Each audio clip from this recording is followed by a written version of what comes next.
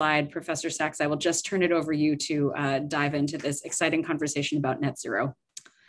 Very good. All right. Thank you very much. Greetings, good morning and good afternoon and good evening to everybody. Welcome to ICSD for really a fantastic opportunity to speak with two of the most important leaders and thinkers of sustainable development in our world today, starting with Dr. Laura Cozzi, who is the Chief Energy Modeler of the International Energy Agency. And not only is she an outstanding expert on the challenge of the energy transition, but she led a team on an absolutely path-breaking report,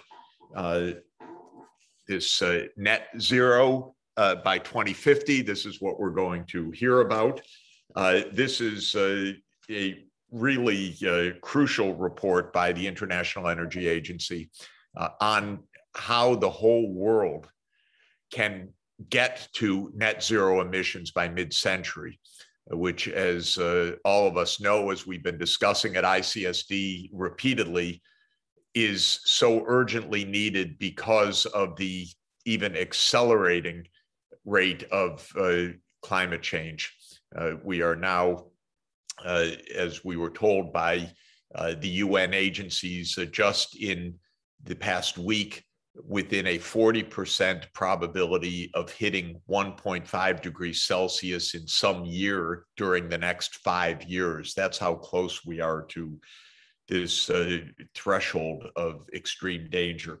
Well, IEA has done a great service. Laura, thank you so much for being with us, and we're really keen to hear your summary of the report, and then I have a lot of questions that I want to ask you, but first I want to start by congratulating you for this great accomplishment. Thank you, Jeff. Thank you for having us today with you and all the ICSD followers today, and big thanks to you for having been always so supportive of IEA work on decarbonization and sustainability. So certainly should start with this. And what I'd like to do is exactly to spend the next few minutes just highlighting the key findings of the report. Jeff said it very eloquently. We need to get to net zero by 2050 if we want to have a chance to keep the global temperature rise around 1.5 degrees. And the energy sector is really critical because most of the emissions that are causing global warming today are actually coming from the energy sector. Now, what wasn't clear to us, and I think what was missing to the global conversation, is actually talking about concrete milestones and what do we need to achieve within the next 5, 10, 15 years to make sure that globally we achieve this target. And this is what we really tried to do with the team, with the executive director, Fatih Birol, that really wanted, okay, we need a global roadmap for the energy sector and keep ourselves, citizens, the companies and governments accountable for the actions over the next few years. So what did we find? First of all, we found something that is obvious but equally important. We need to do a big job in the next 10 years. And this is daunting in a way, but the non-daunting thing is the following. We actually do have all the technologies that we need in the next 10 years to cut emissions to the level that the IPCC is telling us to keep the open door for 1.5 degrees. So the job for the next 10 years is relatively easy. We need to push all the low carbon technologies that we have at hand. The other wonderful news is that despite there is a huge challenge in scaling, actually these technologies are today, in most cases, cheaper than the fossil alternatives. What are we talking about here? We are talking about a huge scale up of solar and wind.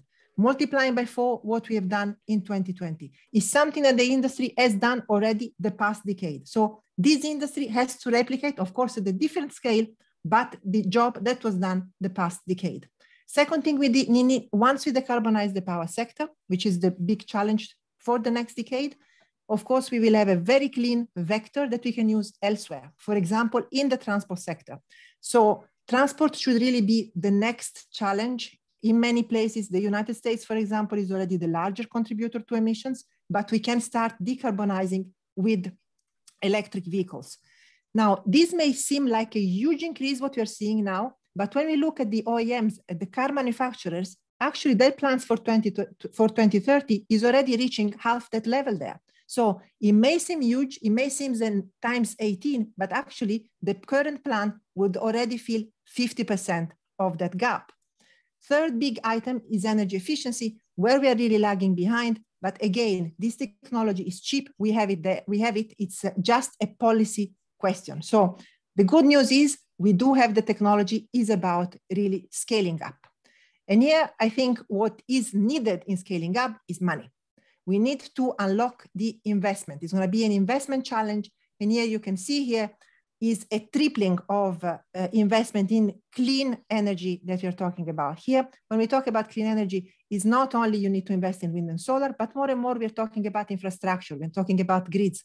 We're talking about making sure that we can start building the hydrogen network we will need for the future.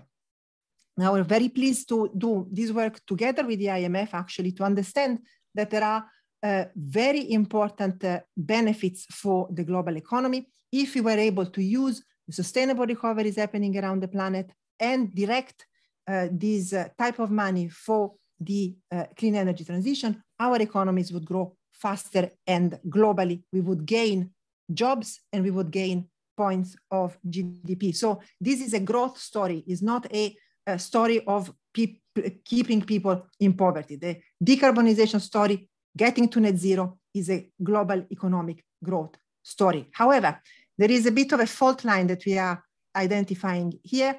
The places where these investments are needed the most, which are emerging and developing countries, is actually the place where we're seeing the growth in investment being very much dragged down.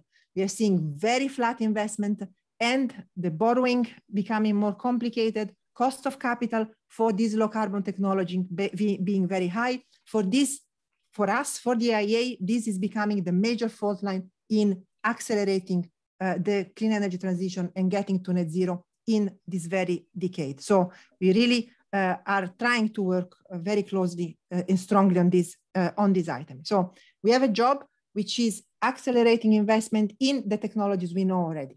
This is the job for the next decade. We have another job to do, which is post-2030. Actually, we need more technologies. So at the same time, in certain places, we will need to start investing in R&D to make sure that we will have the hydrogen we need, the advanced batteries we need, direct air capture that we will need when we go to the harder to abate sector, to the industry, to shipping, to aviation, etc. Of course, this is extremely important, but it should not drag our feet for the essential decarbonization with the technologies we have at hand today. Now, the big innovation needs are in a variety of sectors, but again, I'd like to give a good news here. For example, hydrogen. A couple of years ago, we were not hearing anything about hydrogen or very little about hydrogen. Over the past 2 years, we see really a mushrooming of interest. So also on the innovation side, I'd say we are being quite optimistic in terms of what we're seeing. I'd like to conclude with showing you actually in a very concrete way what we have done. We have tried to be as specific as possible for all sectors, what would need to happen in terms of do's and don'ts for the next 5, 10, 15, 30 years to make sure that we actually reach this net zero by 2050. So if we were to be able to be on track for reaching net zero by 2050, I'd like to stress one thing. This is mostly a demand side story. We have around 90% of the milestones that are for the way we use energy. But the implications for that would be that as of today, we would need not to approve any new unabated coal-fired power plants in the world. At the same time, if we were to follow the oil and gas trajectories demand that would entail from this trajectory, equally, we would have no more new oil and gas field approved for development. I'd like to conclude with a more realistic and grounded picture, which is we are tracking actually basically on a weekly manner what's happening on the ground. And we do see a disconnect, actually. We're looking at emissions in 2021, and we are seeing those rebounding very strongly. One indicator of such measure and where are we going is how are we directing money for sustainable recoveries? And we checked out of the trillions that have been spent in sustainable recoveries, only 2.5% has been directed to clean energy transition. And this is around a third of what we would be needing if we were to be on track for 1.5 degrees. So on one hand, we see on the technology side, on the policy side, very good signals. On the innovation side, also very good signals. But when we look at money, especially the ones going into emerging economies and the money directed to the transitions and the sustainable recoveries, when we look globally, still lagging behind. So this would be the couple of words of introduction, Jeff, and I would give back to you the floor. Thank you very much. Laura, don't take off that the screen that you're showing, just for us to discuss it for a few minutes. First, thank you for the presentation. And again, I really encourage everybody to read the report, Net Zero by 2050.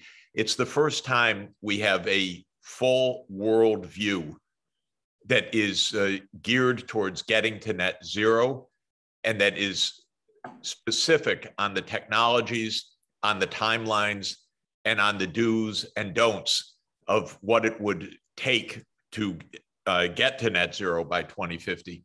And I think that one of the key parts of this report is this slide, the clear messages of intermediate and immediate milestones.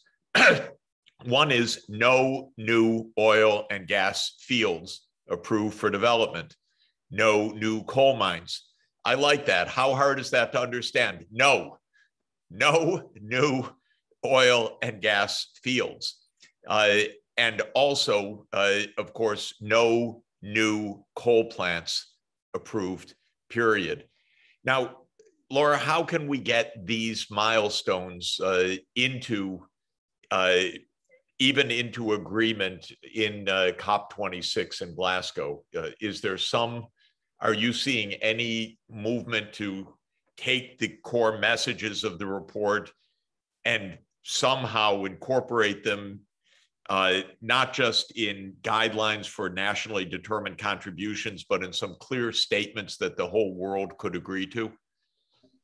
So we were quite encouraged by the G7 leaders in their communique.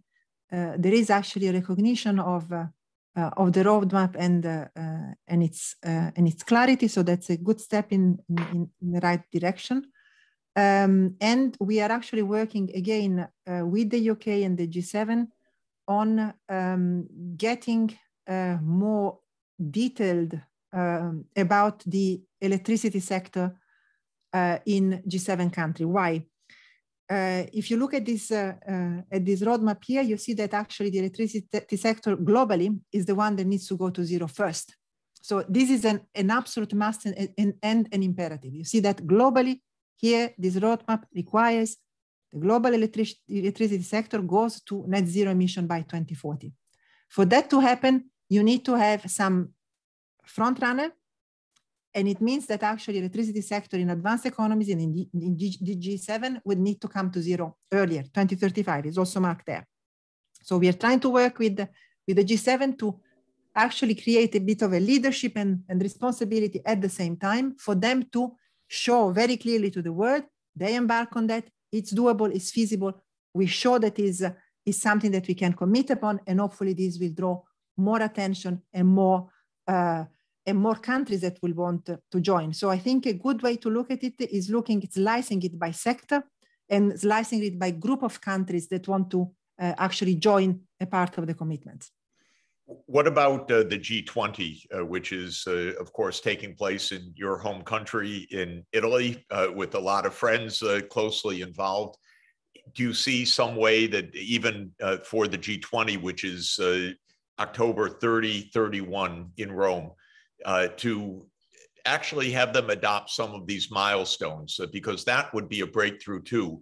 What makes the G20 special but hard is it has India, which still says, well, yes, but it's hard.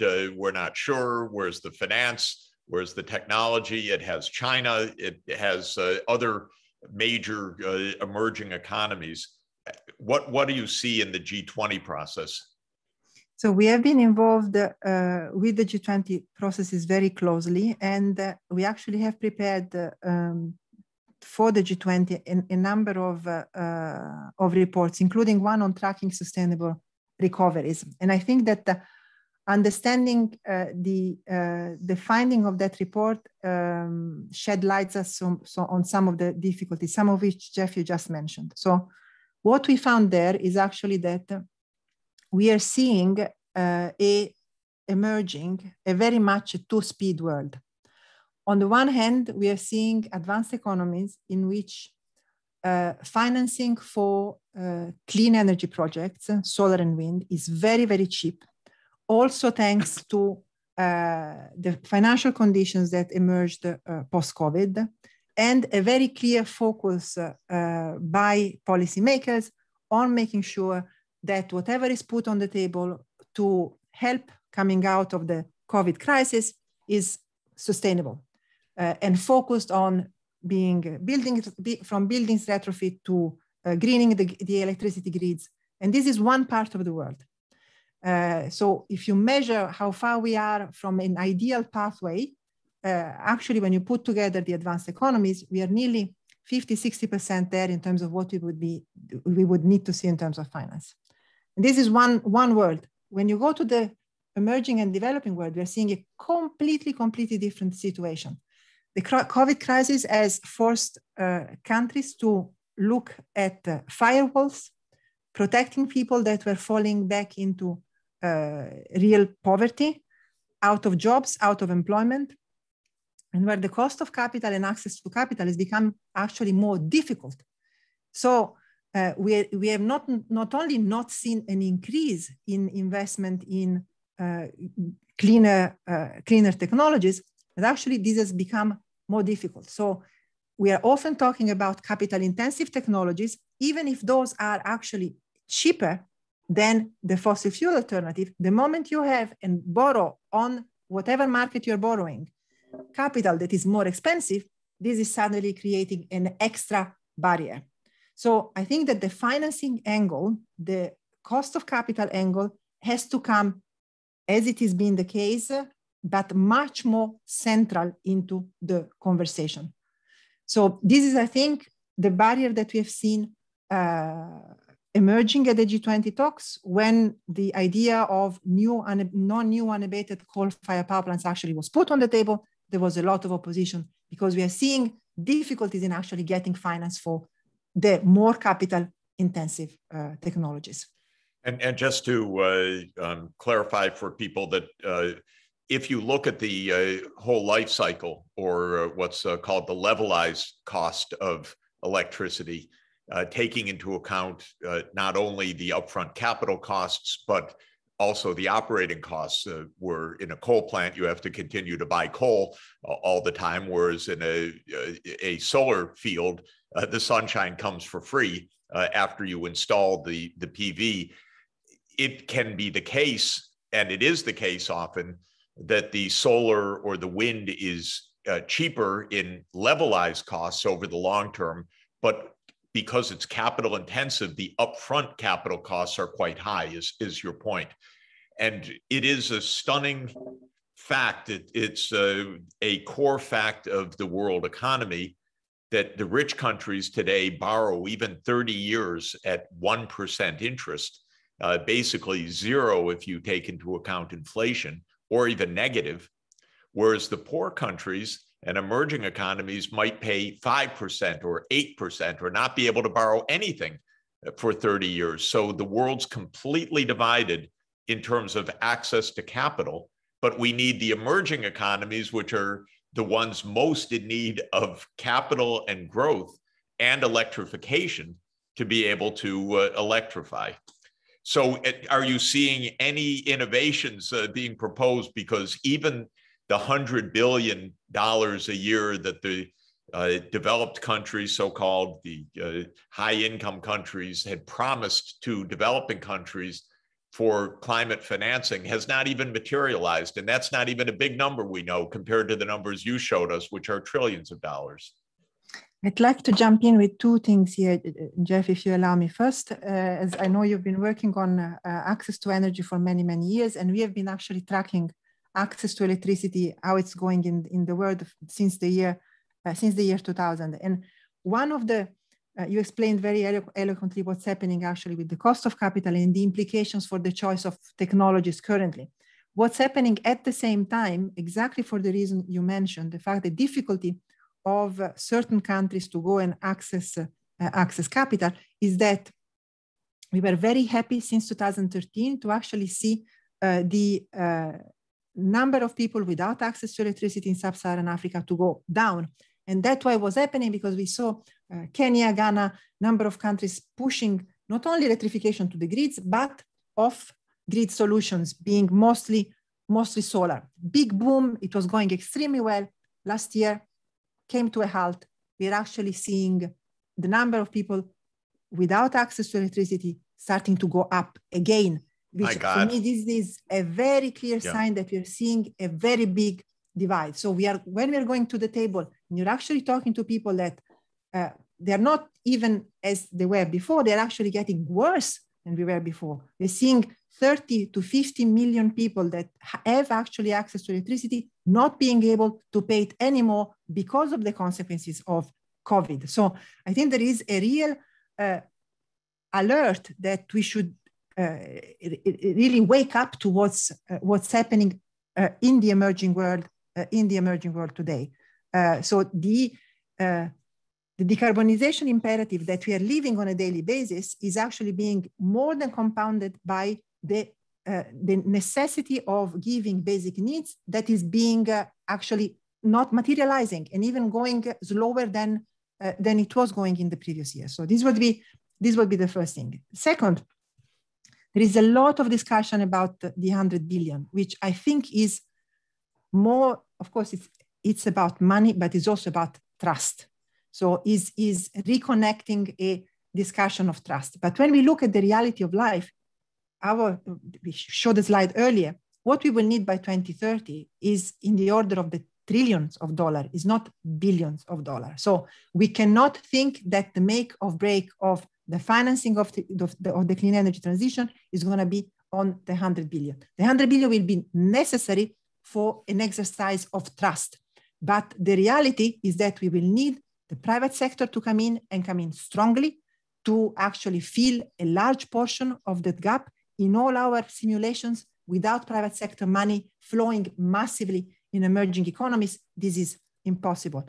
We need all the banks, multilateral banks, development banks to come in with innovative solutions to make sure that we bring down the cost of capital for these low carbon technologies to very, very low level. And we need to find and be innovative very quickly to make sure that that we not only mobilize the capital from the banks, but that those have very high leverage on private sector money. It has happened. We have seen it in many places in Asia. Vietnam has done something quite incredible with solar. We have seen a number of exceptionally good situations, but we need to scale it at a much larger level. I think the development bank are going to play an incredibly important role and should really be laser focused on financing the clean energy transition in emerging economies. I agree wholeheartedly with you, and I even hear in the air a topic for next year's path-breaking report by IEA on energy finance, something I would love to work together with you on. Could I ask you in closing, since we're reaching unfortunately the end of a very rich half hour together, for the hard sectors, say aviation or ocean shipping, where we can see pathways, maybe hydrogen or something else, do you think that we need a more orderly and a more directed process to accelerate the R&D or the demonstration, or somehow to push harder and faster on the solutions that we're going to need after 2030? Institutionally, is there some way, or is this going to happen because these industries know that they need to do it? Is that going to be enough?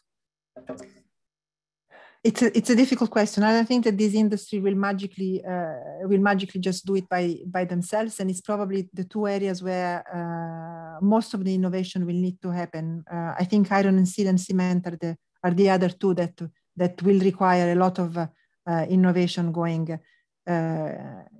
forward.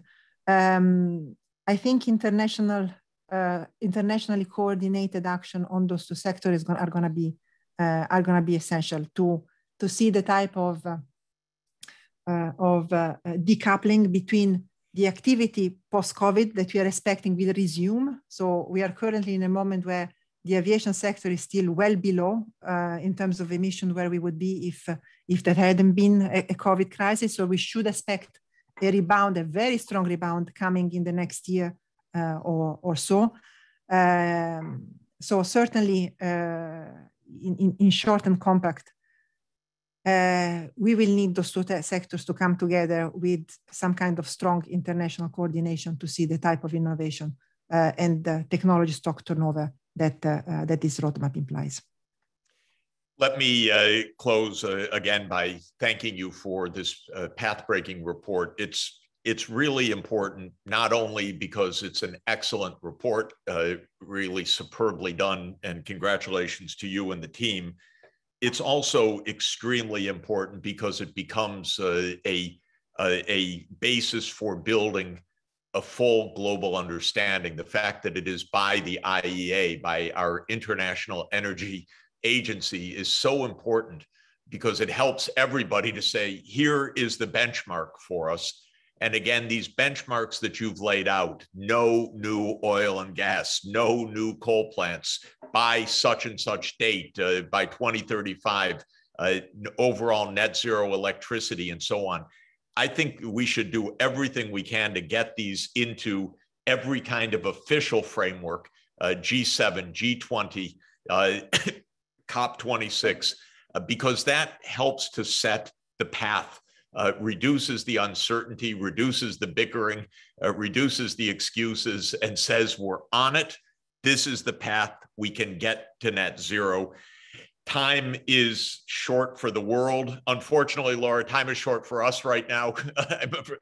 We're going to turn to finance and to your compatriot in solving this puzzle of emerging and developing country finance. And so we'll hope that in the next half hour, we emerge with some solutions to the financing puzzle that you raised. Thank you so much for being with us. Thank you very much, Congratulations Jeff, again. for having me. Thank you. Thank you. See you soon. And Lauren, I'll turn it back over to you. Yes, please allow me to also add my thanks to Dr. Cozzi for joining us today.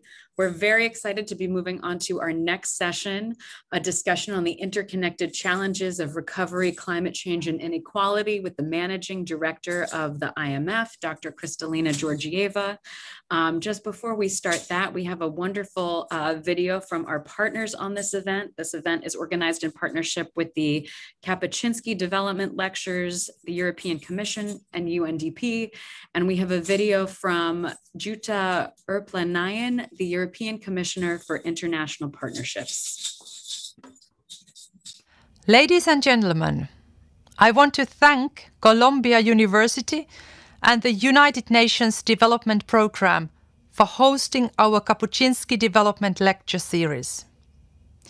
I am especially pleased that today's event is part of the 9th Annual International Conference on Sustainable Development. The theme, Research for Impact, an inclusive and sustainable planet, is near to my heart. A year and a half ago, skeptics doubted that we could develop a vaccine against COVID-19 within less than 10 years. It took less than 1 year. The pandemic has reminded humankind of our fragility, but also of the power of human to adapt, to invent. Our speaker today, my dear Kristalina Georgieva, is no stranger to visionary responses. Whether at the International Monetary Fund, the World Bank, or the European Commission, she has tackled the challenges of sustainable development with fresh ideas. She continues to press for equity, today from the IMF, and is a strong ally of the EU. Dear friends, the European Union works for a sustainable and inclusive future for all. This is at the heart of our partnerships, also with the IMF. In response to the pandemic, Team Europe mobilized 46 billion euros to support partner countries. We continue to work with our partners in advancing vaccine and medicine manufacturing. We have also launched global initiatives and partnerships to address climate change, tackle the digital divide, and reinvigorate multilateralism. And together, we will scale up the sustainable finance. Mrs. Georgieva will be accompanied by Jeffrey Sachs, whom I thank for his availability today and good past cooperation. Colleagues, together we can build a brighter future. I hope the following conversation inspires you.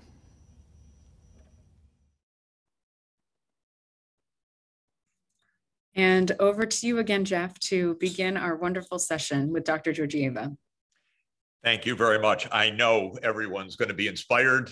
Kristalina, we're thrilled that you're with us and absolutely thrilled that you're giving the Kapuscinski lectures, which, as you know, is a partnership with the European Union and the European Commission, which you have also helped to lead in your absolutely illustrious and path-breaking career.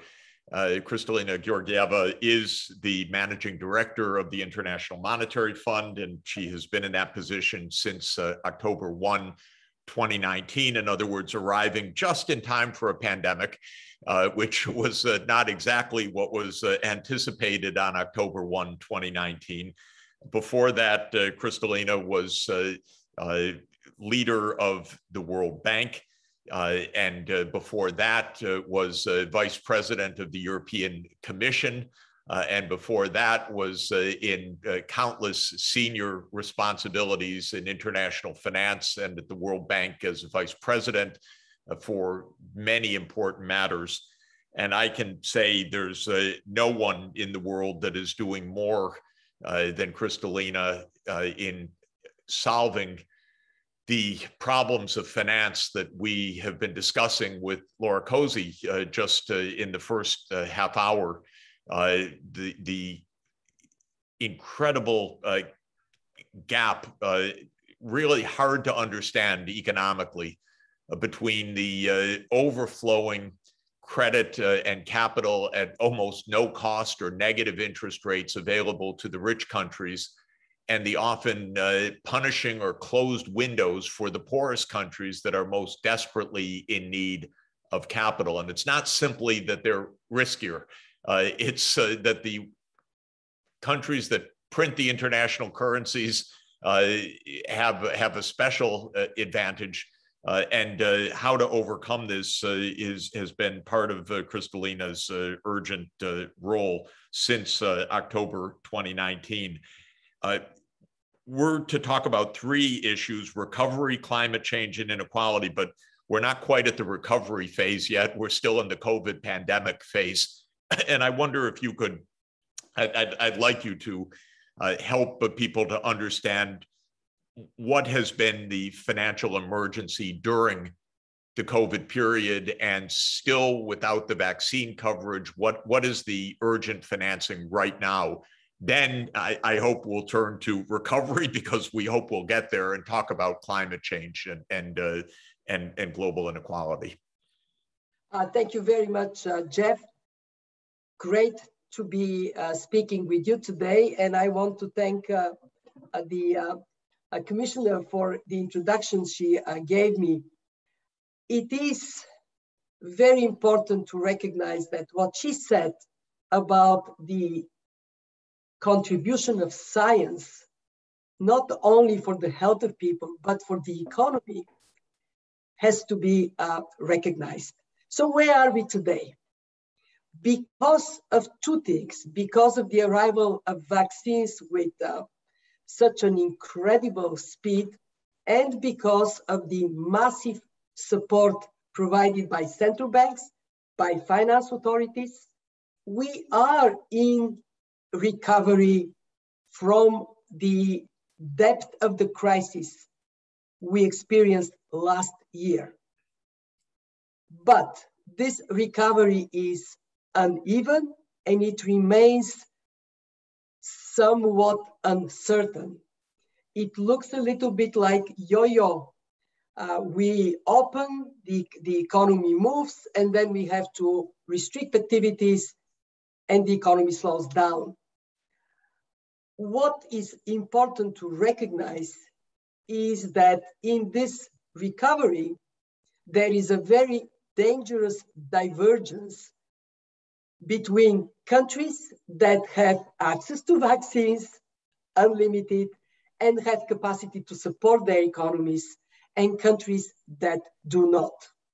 On the vaccine front, as of mid-September, we have about 65% of the population in high-income countries vaccinated, at least with one dose, whereas in the low-income countries, it is around 2%.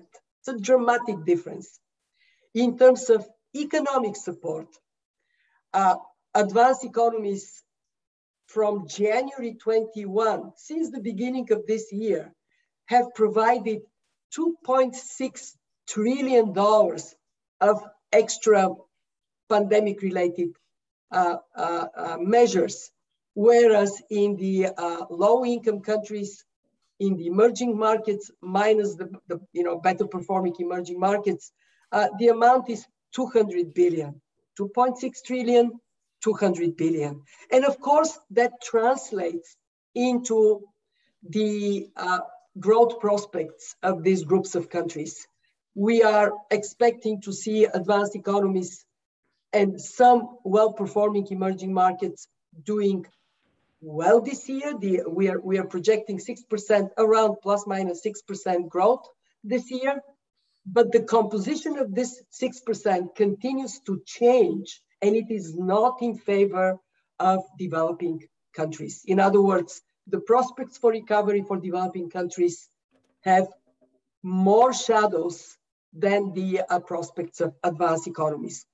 Now, if on top of it, we experience a asymmetric inflation, and we are already seeing it in some emerging market economies, inflation is pressing central banks to raise interest rates, then it can become a double blow on their prospects to grow.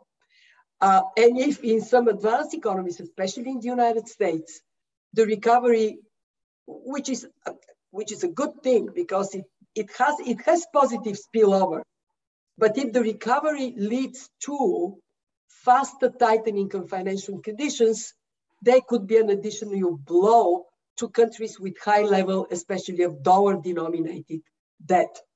And this is, so my main message here is that this is where we are. We need not be there. Vaccinating the world is a solvable problem. We are actually producing enough vaccines for everybody, but we are not yet distributing vaccines in a way that would provide the ground for accelerating the recovery. And I'm very pleased to see that more attention is being paid to that. More attention is being paid to increase vaccine production. More attention is being paid to where these vaccines go and how the countries are able to use them once they arrive effectively. I think it's really notable and important to emphasize tomorrow, President Biden is hosting a vaccine summit, and this could be a breakthrough if the US and the other vaccine producing countries, China, Russia, UK, European Union, India, all participate. And I hope all give the responsibility, if I may put it on you and the UN system, to say, look, you provide the doses, we'll make sure that these get into the arms, even in the poorest countries, because that's what the UN can do together with the IMF, because the IMF can ensure there's a financing flow. I'll ask you to say something about the new SDR allocation and how it could play a role in that, in this emergency moment. But we need the global cooperation because, you know, even if the vaccines are there, they're not going to get to the poor people unless there's a system. And the only place that there's a system is the UN system. But the UN hasn't been able to get the vaccines because it's been basically taken by the rich countries up until now. But I wanted to highlight a point you mentioned that I think is interesting. I would have expected a much worse crash up financially than occurred. In fact, not only was there not a crash up, stock market soared in the last 2 years.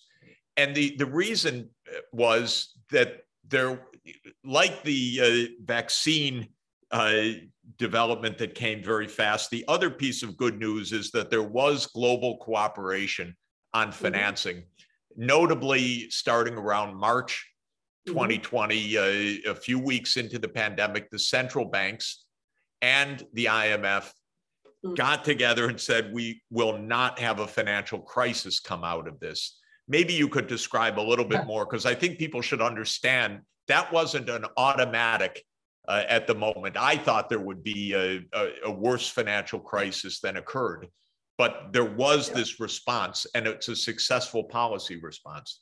I could not agree with you more. I don't think we have given enough credit to central bankers and also to finance ministries.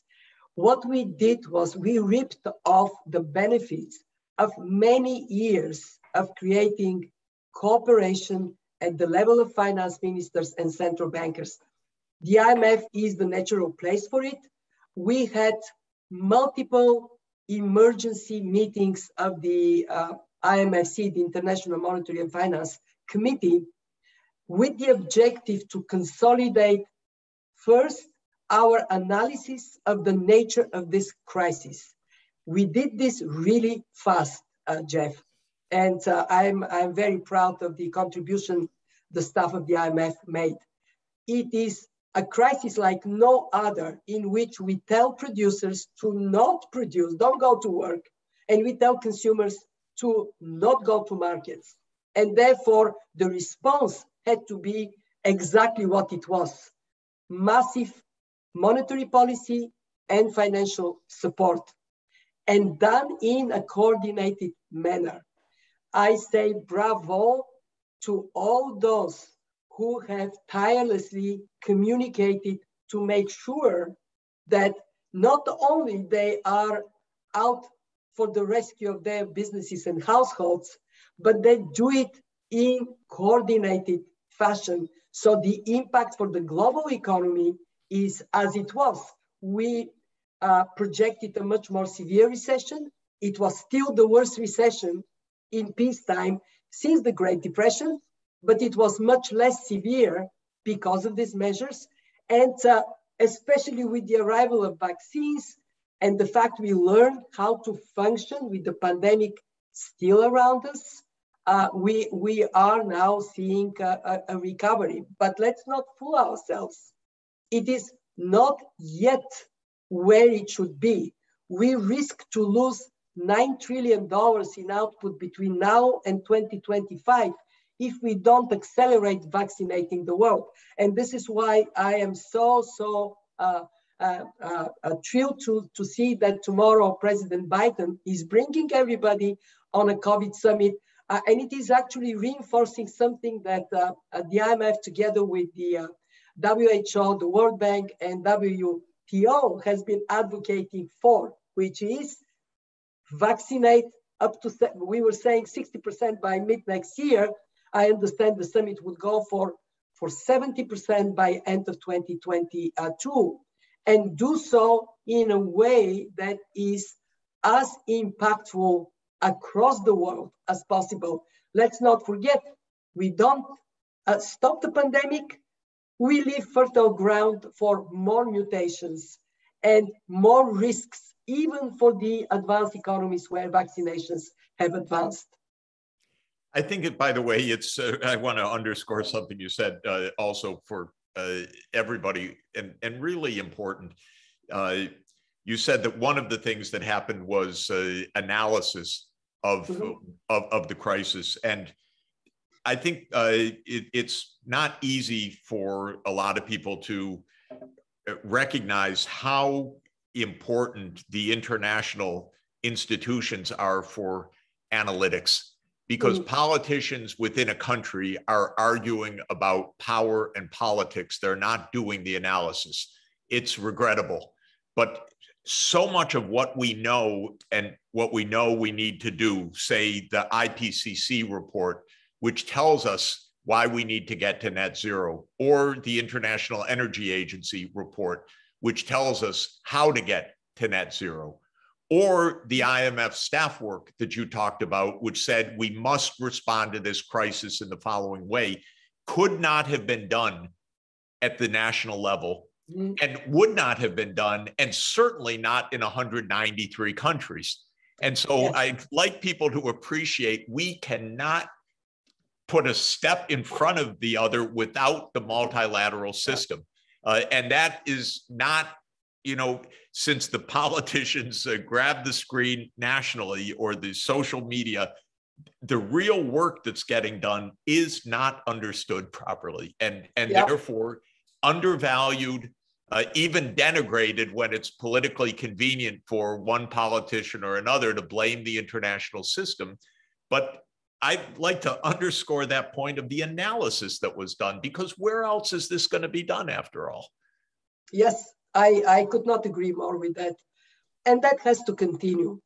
And I want to, you asked about the special drawing rights. I want to say a word about that. Yeah. But then also on how we need to deploy understanding the interconnectivity in the economy to win the fight against climate change, to win the fight against inequality. On the special drawing rights, they're really a demonstration of international action at a time of crisis. What they are is using the strength of the collective of 190 members of the IMF to create reserves that are distributed to everybody, but they're most useful for the countries that are in weak position in this crisis. $650 billion is a shot in the arm that helps countries have the fiscal space for vaccines, have the fiscal space to inject more into the recovery. They're above all a proof that we are in this together. We can only get out of it together. And now we are working on ways in which we can amplify the impact of the 650 billion by getting countries in strong positions to on-lend some of their SDRs so they can be deployed where they're needed the most. But let me say, looking into the future, what we prioritize from an analytic standpoint at the IMF.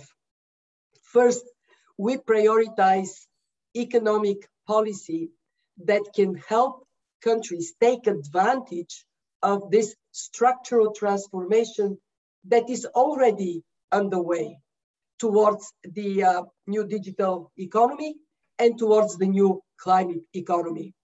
What we want is to use the unique strength of the IMF, that is an institution engaging regularly with its members on a country-by-country basis and also on a global level, to identify policy priorities and then support the right policy actions. It is, the technical term is, for those who know, is Article 4 consultations. what it is a space to make sure that everybody can benefit from learning from other places. And when we do that, what we see so clearly is that we cannot afford to miss any country taking this turn. Cannot be that we have developing countries falling behind on digitalization and on low carbon climate resilient future. I want to make one pitch here, and it is that when we think about climate and when we think about inequality, these two things have to be put together, because climate action can create a fertile ground to also unaddress inequality within countries and across countries. I'm mindful of time, and I want to be sure that we have the time for me to answer your questions. No, thank you, and very clear. And I think the overarching question and the puzzle for me, also as a practicing economist of international finance, is this divide of access to capital is probably the most important structural divide actually between the rich and the poor countries right now. The poor countries need capital, but they pay a huge premium to get it. The rich countries, which also need capital, but not the way the poor countries need it, are paying historically low rates. To some extent, yes, it may be poor countries are riskier in some sense, but it does seem that it's deeper than that. Risky countries within a currency union of Eurozone or others borrow more easily. It seems that there is a privilege of being the dollar printer in the world. There is a privilege of having the European Central Bank. So what structurally can we do at scale to really enable the capital for this bold digital and green recovery to be financed? The same question that Laura Cozzi was posing in the first part of this hour. Yeah. How shall we proceed on that? Well, I have 3 parts of my answer. The first part is that there has been a lot done to create vehicles for financing in developing countries through multilateral development banks, through national development banks, and also through the IMF. It is paramount that we work together and we look at ways in which we can massively increase the power, the impact of this financing by securing a coordinated approach to deploying this money. Just look at the IMF. We have about $1 trillion lending capacity, of which 280 billion is being used. In other words, we have a lot of spare capacity. We have the $650 billion SDRs that has been just deployed. We are working on creating more on lending capacity on concessional terms, on more concessional terms, through this on lending of SDRs I spoke about. If all of us look at deploying existing financial resources on scale in coordinated manner, we would make a big difference. And I want to praise the Agence France de Développement, Rémi Rioux, who has created a coalition of national development banks that is linked to development finance. And I believe we would see very positive outcome of the work he has steered and is now really taking on. Secondly, we have to recognize that to have capital flow into a country, it is important for the country to have rule of law, transparency in governance, good investment conditions. And that continues to be at the heart of the work of the IMF. We want to make countries more trustworthy for investment by working with them on their own desires to have good policies in place and to have strong institutions, vibrant institutions in place. Look at this crisis, Jeff. Countries that were with strong fundamentals, hit by the pandemic, withstood that hit much better than countries with weak fundamentals. So this is not new, but it remains very, very important. And number three, make sure that there are the right policy priorities for investment, that we are not creating the economy of yesterday, but we are creating the economy of tomorrow. This is where the work Laura is doing is so important. We need to have that vision, foresight for the future. And then, as you said, we need the multilateral institutions, United Nations, to be there for countries to help them make every penny count for their future. One thing, I agree with all of that wholeheartedly. I would add one component that has always been tricky, but probably is more urgent than ever, and with some progress, and that is global tax reform and administration, yes, so that developing yes, countries can actually collect money from multinational companies and not have it all be transferred into tax havens. Yep. And I'm sure that the international institutions could really help on that as well. And there is a bright side now, because we are moving towards international tax reform. I saw in the chat that somebody asked about natural capital, what role this would play. So I want to say that we at the IMF are now integrating natural capital in the review of the assets that countries have. Their people, their physical assets, financial resources, and the incredibly highly valuable nature. And that thinking of this comprehensive, holistic approach to how countries can grow, how they can benefit of that natural capital is incredibly important. One of our economists specializes in looking into how whales contribute to sinking carbon in the oceans, how elephants contribute to nature, and we have lots of people looking into ecosystem services as generator of wealth. Let me thank you for your really unique and powerful leadership, and also for all the innovations that are coming out of the IMF. The takeaway, I think, for all of us is how much fantastic thinking we depend on, and that you're providing, and the IMF is providing, the International Energy Agency, the international system. We have, I think, a clear direction and mandate. We have to immunize the world and go green and digital and finance that in a satisfactory way. So I think the roadmap is becoming clearer thanks to your work and leadership.